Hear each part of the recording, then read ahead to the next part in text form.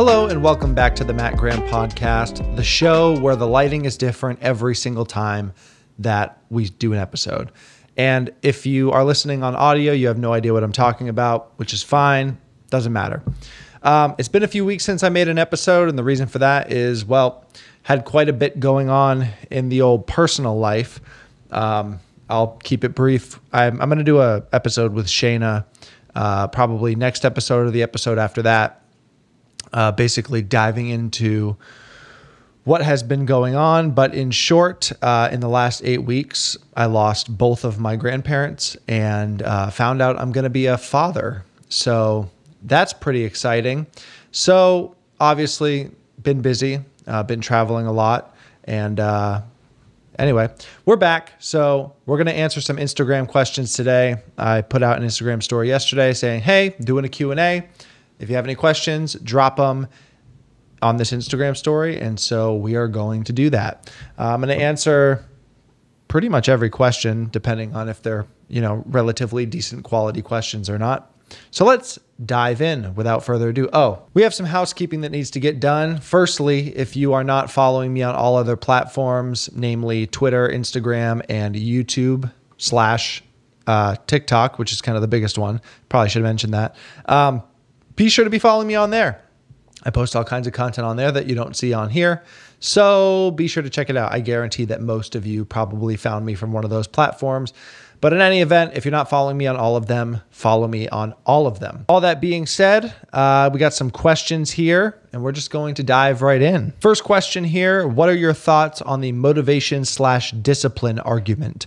What they're referring to with this question is motivation or discipline. Which is better? Which should you focus on? What matters more? And obviously discipline. I don't think that is a question at this point.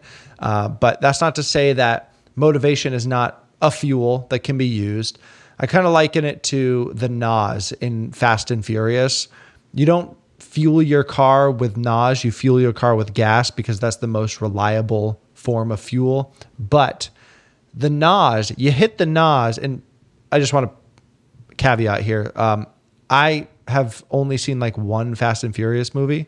I think it was the 7th one because I was on a date one time and I got dragged to go see that. So that's my extent. That's my extent of the Fast and Furious universe.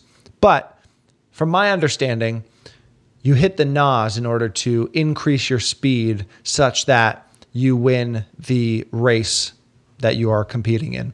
And so it's kind of that extra boost that you need to get where you need to go. And so that's kind of what motivation is. You don't rely on it for your daily fuel. You use gasoline for that. But when you need an extra boost, when it's there, when you have the option to hit the NOS, hit the NOS. But, when you're thinking about every single day, what should I be focusing on to achieve my goals? Discipline. Fall back on discipline.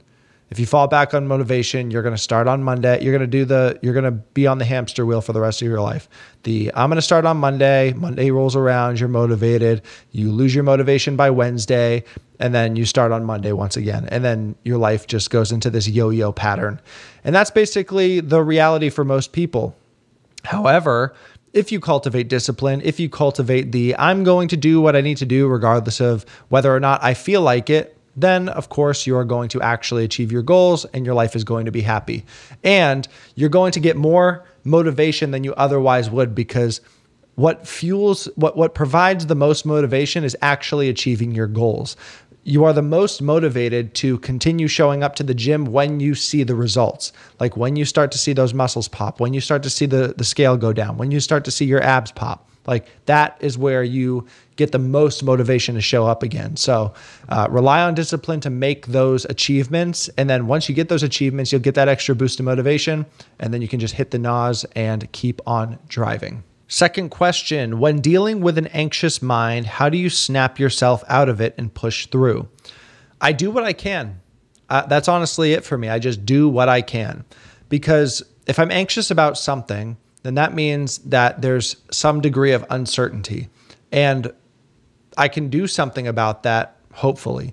So for example, when I was my most anxious, like peak anxiety Matt, back in 2018, I was very concerned about my health. Health anxiety was something that was like very prominent in my consciousness. And I was the WebMD guy. I was going on Googling every single symptom that I had.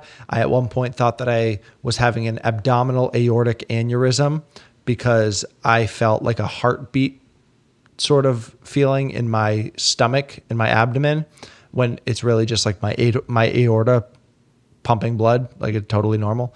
But of course, you Google pulsating feeling in abdomen, and you'll get abdominal aortic aneurysm, which is I know somebody that died from that.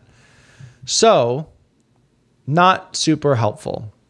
But could I have an abdominal aortic aneurysm at some point in my life? Sure. Could I get cancer at some point in my life? Sure. Could I have a brain aneurysm and drop dead right now? Sure. Those things can happen. Is that scary? Yes. Do I have any control over those things happening? Yes and no. I do have some degree of control over my health, right? I can get in shape. I can eat healthy foods. I can go outside. I can drink water. I can make sure that my vitamins and minerals and everything are all taken care of. I can get adequate sleep. I can reduce my stress. There are a lot of things that I can do. There are a lot of actions I can take every single day to reduce the risk of some sort of health emergency. And so that's what I do. I try to reduce the risk as much as possible by taking action, by doing what I can. And everything else that I don't have control over, my genetics, like luck, chance, fate, stuff that I have absolutely no control over, you have to let those things go. You have to learn to let those things go. And that's very tough to do.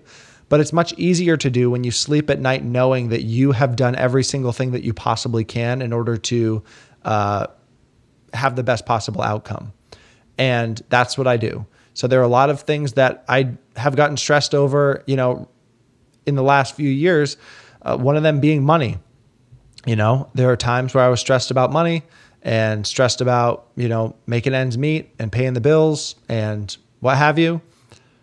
But at the end of the day, I can only do so many things in order to make sure that things are going in the right direction.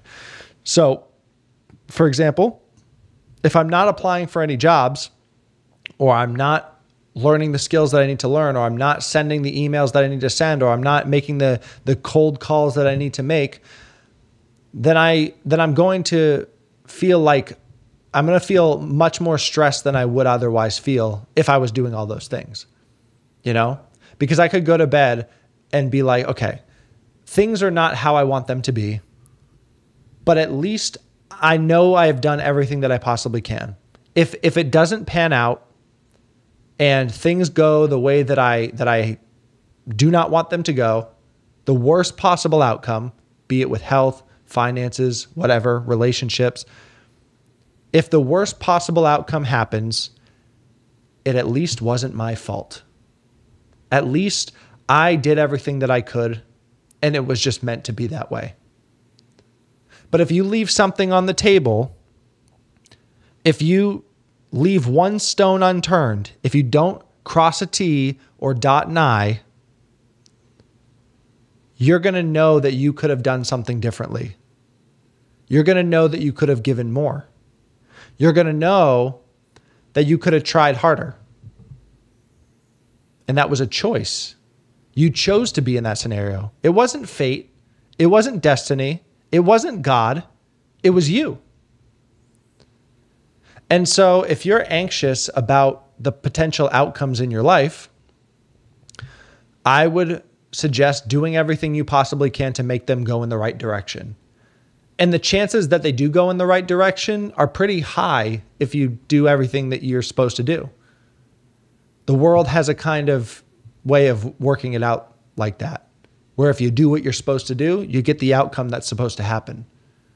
But sometimes that's not the case. Sometimes bad things happen regardless of what you do. And that's a moment where you just have to let it go. That's a moment where you just have to, whether you give it to the universe, or you give it to God, or you give it to whatever deity you believe controls reality. I believe it's God. So when we have certain situations where we've done everything we could and things are going the way they're going, regardless of what I have chosen to do, that's God. That's not me. And I have to learn to let that go. Because in my belief, in my faith, I believe that there's a greater purpose for everything, and that everything bad that happens, even though I tried to make it not happen, everything bad that happens, there's a greater purpose behind it. So that's my answer for that one. Next question. Are you worried or anxious about becoming a father? Great question. And I wasn't going to answer this one, except I probably figured that we're not going to get into this with my wife. So I will touch on it now in the event that we don't talk about it in the next podcast. To answer the question, am I anxious or nervous or worried about becoming a father? Yes and no. I'm anxious and worried about the health of my child, about the health and safety of my child. That's it. And it's a very hard thing to let go of. And I understand that that's going to be the reality for the rest of my life, basically. And it's just a new obstacle that I have to overcome. And it's a new thing that I have to learn to let go of. I had to do the very same thing with myself, with my wife, and now I have to do it with my son, which is arguably going to be the hardest thing to do. But yeah, of course I'm worried about the health and safety of my son. That's going to be my number one concern for the rest of my life. So to that extent, yes, I'm worried. Yes, I'm anxious. Yes, I'm nervous. I just want everything to be fine. I want him to be healthy. I want him to be safe. I want my wife to be healthy. I want her to be safe. And that's it. Am I nervous or worried about being a father? No, not at all. And I know that probably sounds arrogant. And I know the parents that listen to me are probably rolling their eyes like, oh, Matt, just wait. Just wait till this happens. Just wait till that happens. There's not a manual that comes with parenting. And I fully understand that. I'm not posturing as if I have all the answers. I don't. I know that I don't. I would be naive to think that I did. But I'm not afraid of scenarios where I don't know the answers. I'm not afraid of scenarios where I don't know what to do. I'm not afraid of scenarios where I have to just figure it the fuck out. I'm not afraid of that. Been in scenarios like that before. And I'm sure with a child, it's even more intense. But I'm not scared of it. I'm not scared of it. I know that we can figure it out. I know that we're going to figure out whatever comes our way. And I have a lot of confidence in that. I know it's going to be hard. I know it's going to be difficult. I don't underestimate any of that. But I believe in my values. I believe in my beliefs. I believe in my value structure. And that as long as I adhere to those values, as long as I, remain strong in the values that have been instilled in me by my parents, then we're going to figure everything out. And I'm not worried about it. I'm very much a cross the bridge when we get there type of guy. And so I'm not going to worry about anything that hasn't happened yet. I'm not going to worry about, what college, whether or not he's going to go to college when he's not even out of the womb yet. I'm not even thinking about those scenarios. I try to live in the present as much as I can in terms of dealing with today's problems today. Do the work that is in front of you and do not think about anything else. Obviously plan for the future, be prepared, do all those things. But day to day, I'm not up in my head worried about who he's going to be down the road. He's not even here yet. Let's worry about today. And today, my wife is pregnant. That's what I'm worried about. She good? Cool. Baby good? Cool. I'm going to do my work. Then when tomorrow comes, we'll deal with tomorrow. And when we don't know what to do, we'll fall back on our values. We'll fall back on the lessons that we learned from our experience, our parents, and everything and everything that made us who we are. So that's kind of my take on that. I'm worried about making sure that my son is healthy and safe and normal and happy. And then beyond that is a bonus. So, yep, that's my take on that question. Advice for someone struggling with sexual urges and lust. Yeah, I mean, so as a dude, I'm assuming this is a dude, as a man, that's a very tough thing, especially if you're someone with a high libido, high sex drive. It's a difficult thing to navigate, especially in this world with a lot of temptations. You go on Instagram, you go on TikTok, you go on Twitter, you go on, name any social media platform. There's some degree of sexual temptation on there and something luring you in to indulging in your sexual desires. One thing that's very important to point out about sexual urges is that they are temporary. If you get hungry, like genuinely hungry, not just like, I'm bored, I feel like eating.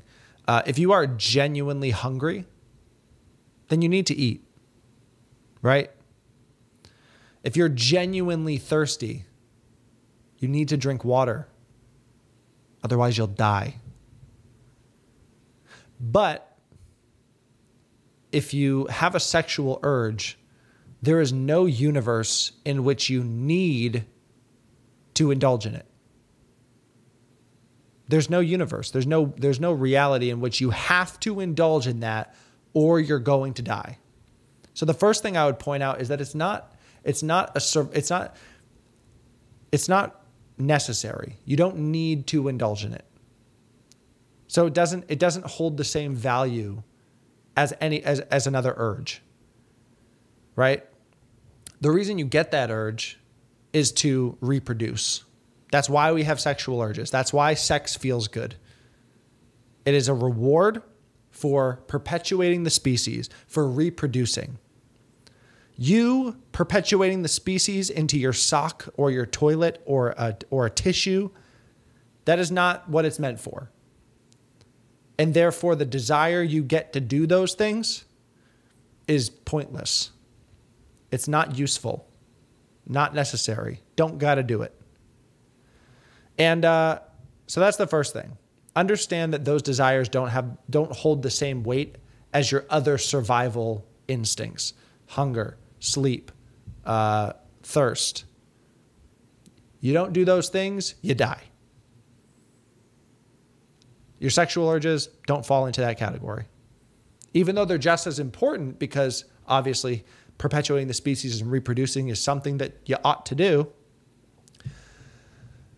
But you're not going to die if you don't indulge in them. So that's the first thing to point out. The second thing to point out is that they're temporary. If you're hungry and you don't eat, you're going to die. You're going to continue to be hungry until you die. Same thing with thirst. If you're thirsty and you don't drink, you're going to still be thirsty, and then you're going to die. But if you have a sexual urge and you don't indulge in the sexual urge, it'll go away. And your life will continue as normal. So awareness is very key here. You have to watch yourself as if you are a third person watching you. Does that make sense? You have to step outside of yourself when you sense those urges and say, okay, hang on a second. I feel this thing. I know I don't need to indulge in it. Okay, that's the first thing. I know I don't need to indulge in this. And I know that if I wait, it'll go away. Or if I go do something else, it'll go away. And this is where self-awareness comes in. You say to yourself, okay, I notice this. I don't need to indulge in it. And if I just give it time, it'll go away. And that's kind of all the advice I have. I don't have some magical meditation or any other thing like that. You just have that understanding. I don't got to do this. I'm not going to do this. And if I don't do this, life goes on. And I gain a sense of confidence because I had that tiny little win in my brain. I can claim a victory in that moment. That if had I indulged in it, I'd feel guilt and shame and all the other things. You know what I'm talking about, right? You indulge in it, and then you feel like a complete piece of trash after. You know what I'm talking about. So the next time you feel it, notice it, say to yourself, I don't got to do this, and I just got to wait. And then you move on. The last piece of advice for this particular question is don't put yourself in scenarios where you're tempted to fail, right? So if you tend to indulge in your sexual urges in the bathroom, don't bring your phone into the bathroom, right? If you always find yourself on your phone in the bathroom doing the thing you're not supposed to do, don't bring your phone in the bathroom. Make that a rule. And by the way, you're going to save so much time, because how often do we go into the bathroom with our phone and just end up scrolling? It takes, I don't know, a minute to 15 minutes to go to the bathroom. But we're in there for 30 because we're scrolling on TikTok or watching a YouTube video. Same thing with eating. Like, why do we have to watch something while we eat? Just eat your food and then go move on. But that's irrelevant. The point is, if you find yourself in certain scenarios, like whether it's in your bed or in the bathroom, or you go to a certain app and that starts the snowball of, ooh, you see the pretty girl in the bikini. Ooh, let me go to her page. And then, you do the whole thing. If that's you should probably not be on that app anymore. Don't put yourself in scenarios where you're likely to fail. So that's the best advice that I have on that. That's the deepest I've gone into this topic. So hopefully that helps. How to practice having a more logical mindset. Well, I will say that I am a very logical person, almost to a fault, where I don't really listen to my emotions when it comes to making decisions in life. Almost never. That used to not be the case. But intrinsically, I would say genetically, I am more predisposed to being logical. If you met my father, you would completely understand why I am the way that I am. But you'd also question why I sit here on the camera and talk to millions of people via the internet. Because if you met my father, you would know he is a serious introvert and does not like attention. But in any event, I am a very logical person. That was not always the case. And the way that I went from having more emotion to less emotion is just practicing detachment and self-awareness. And it really just boils down to what I was talking about with the guy that can't keep his pee-pee in his pants. The guy who was dealing with sexual lust, urges, and whatnot. You just have to have self-awareness. You have to have the self-awareness to observe yourself in the scenario you're in, and look at things as they are and say, okay, I'm feeling an emotion, or in that guy's case, I'm feeling an urge, and I have a choice here, right? Just being able to do that alone is going to help you have a logical mindset. Like that's it. That's really all it is. It's really all it boils down to. And just observing the scenario and saying, okay, I have a choice in this scenario. I feel this way. Why do I feel this way? And what am I going to do about it? And if you can have that conversation in your head, if you can stop in the moment and say, okay, hang on. I'm angry. I'm angry because of this. What is the best way to rectify the situation? And almost never the answer is continue to be angry or act angry. That's almost never the answer. And the same goes for when you're sad. The same goes for when you're depressed. The answer is rarely to stay within that emotion. The reason you feel an emotion is because there is something in your environment that is not the way that it should be. Because if everything in your environment was the way that it should be, you would feel content, right? Or you would feel positive emotion. Positive emotion is your brain basically saying, things are good. This is good. Do more of this. And negative emotion, anger, sadness, whatever, That's your brain saying something's wrong here. And so at that point, it's up to you to take that information and observe the situation and be like, okay, I feel this way. Is something actually wrong here? Because sometimes there isn't. Sometimes you're just angry because you're fucking angry. Sometimes you're sad just because you're sad. And sometimes you're angry and sad and all the negative emotions, and there's nothing you can do about it. Someone died. What are you going to do about that? There's nothing you can do. There's nothing you can do. So sometimes you just got to accept it. You're fucking sad. That's fine. You should be sad. People dying is fucking sad.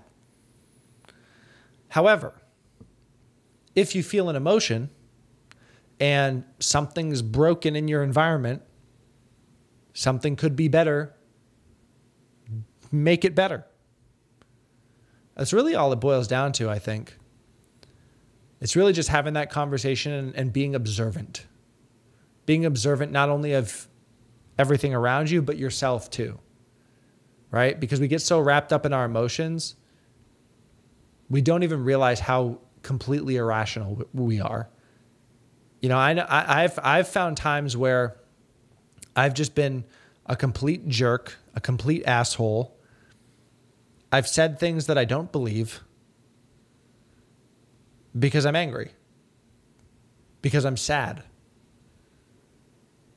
And so you have to work the muscle of like stopping and looking at yourself and saying, okay, did the thing that just came out of my mouth, is that true? No. Okay. So what's going on here? And you have to do this in real time. And then you have to have the humility. If you do something wrong because of an emotion, you have to have the humility to be like, all right, that was wrong. I didn't mean that.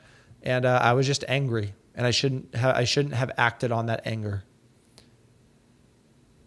And, you know, no matter how logical your mindset is or how bulletproof your mindset is, you're still going to slip up. You're still going to have moments where you act on emotion, even though you shouldn't. Nobody's ever going to be perfect. But you can work the muscle, certainly. And you can work the muscle all the time, because throughout your day, whether it's your boss saying something mean to you, or you drop something on the floor, or, you know, your kids spilled fucking SpaghettiOs all over themselves, like, that's your opportunity to work that muscle. It's really those little like nagging everyday scenarios where you have that opportunity to practice that.